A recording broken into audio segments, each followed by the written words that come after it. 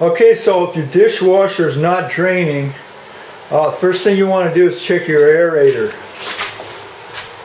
or the anti-siphon. You can unscrew this, check for any debris inside there. Make sure it's clean in there and flows freely.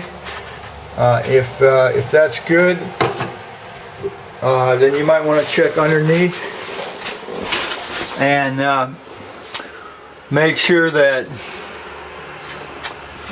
this pipe here coming from the dishwasher is not clogged up, and this pipe here that goes from the aerator to the disposal or the drain is not plugged up. So if you hear your dishwasher running and it's not pumping the water out, it's likely that either your aerator is plugged up or one of the drain hoses down here is plugged up. Okay, thanks for watching.